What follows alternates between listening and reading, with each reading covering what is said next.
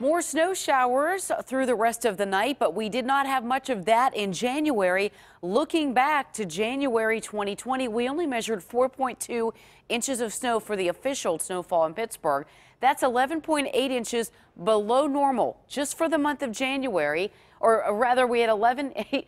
Let me start again. 4.2 inches of snow for the month of January. Our normal snowfall for January is 11.8. That's 7.6 inches below normal just for the month.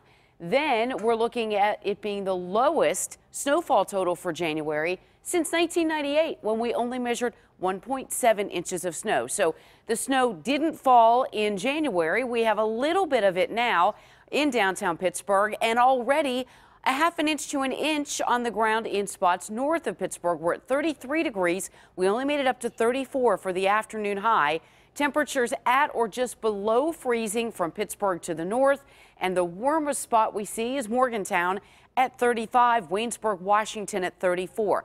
The bulk of the snow showers have already, the heaviest activity has pushed through pretty much across I-79. It is now pushing through portions of Jefferson, Indiana, Armstrong counties, and then becoming a little more scattered as you head down I-79. Downtown Pittsburgh, a little light flurry activity now back to the west toward the airport, more numerous, and then down into eastern portions of Washington County. A little bit of dry air too. And look on the back side of this, already still getting some change over to rain as warmer southwesterly breezes push that warm air in.